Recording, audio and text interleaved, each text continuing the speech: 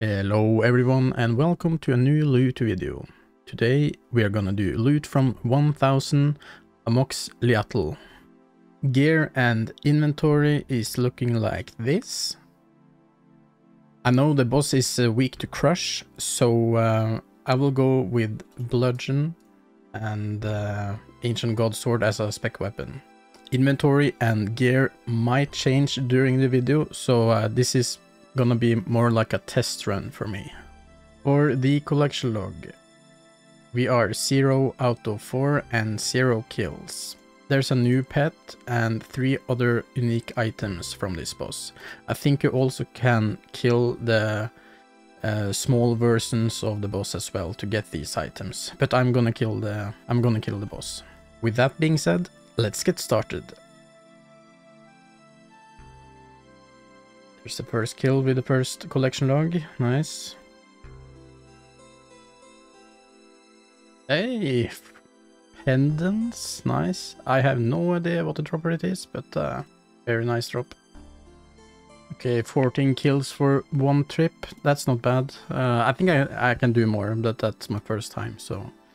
Okay, so Runelight loot tracker isn't tracking the kills from this boss yet, so I need to note everything down of what I got so far. I think you can activate this one. Let's see. Yes, you can. So now I can teleport to this place. So once you get the pendant, you can activate the statue. I guess maybe you can do it before you get the pendant as well, but this is probably gonna be the best way to get to the boss. There is 50 kill count. There's the first elite clue as well. Took 77 kills, not bad. And there is 100 kills, 900 to go. Hey, there it is, glacial something. I had no idea how you say that. Glacial Temotli? Yeah, another one. Nice. There is 300 kills, 700 to go. Second elite clue. I have no idea what the dropper it is for elite clues from this boss, but 2 elite clues in 329 kills.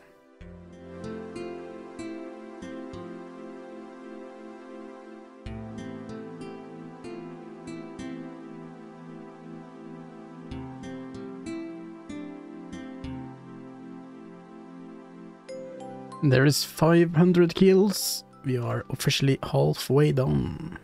People are probably wondering, how do I get to this new boss? Well, when you start to do the first kills, I will show you my first method that I used.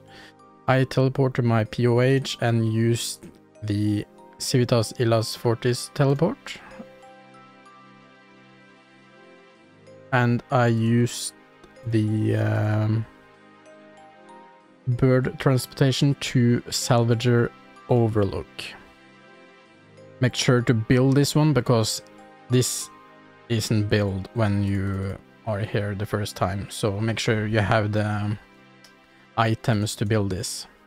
Once you are here, you will run all the way down here to this place.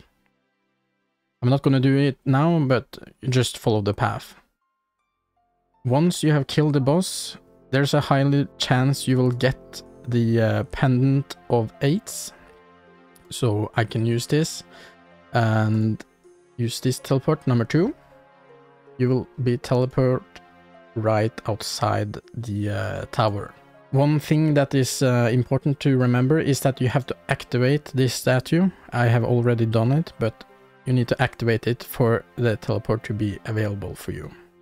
So once I'm here, I just go inside the tower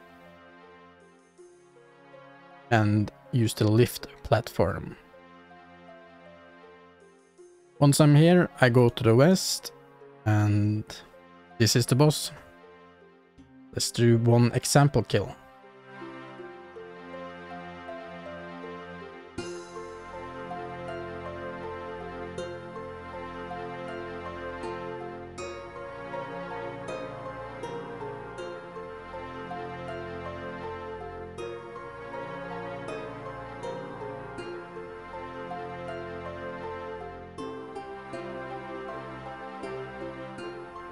There it is.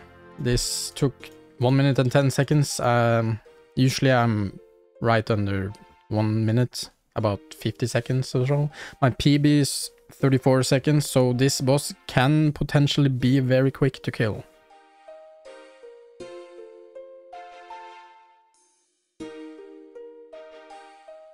And there is 700 kills.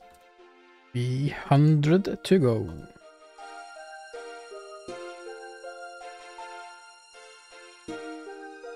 And we are now at 900 kills. And there is loot from 1000 Amoxliatl complete. This also means that I'm currently rank 2 for this boss, which is probably gonna last for maybe half a day before someone else get it. So at least I can brag about that. Before we check the total loot, we're gonna check the collection log. We are 3 out of 4 and 1000 kills. No pets, sadly.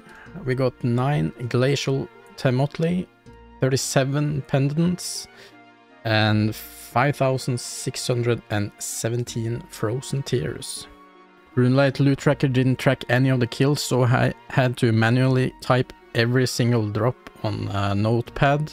And this is what the total loot from 1000 Amxoliatl looks like.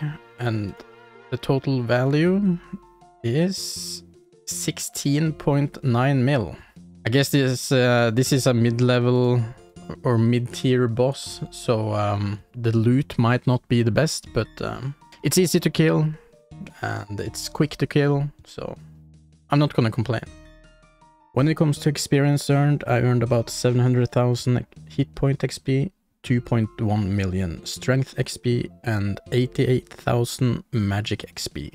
I used about 20 hours for 1000 kills and about 45 to 50 kills each hour. When it comes to supplies used, I used about 80 divine super combat potions and 360 prey potions, 120 sharks, 5,000 blood runes, 10,000 fire runes, and 1,000 cosmic runes. I changed the inventory slightly during the video, so the new inventory I went for is looking like this. Once you get into the rhythm, you don't really need any food, only prayer, but mistakes can happen, which is why I brought 3 sharks and an ancient god sword as a spec weapon. If you're not gonna bring the RCS spellbook with you, I do recommend you to bring High Alchs, because the boss is gonna drop a lot of rune items.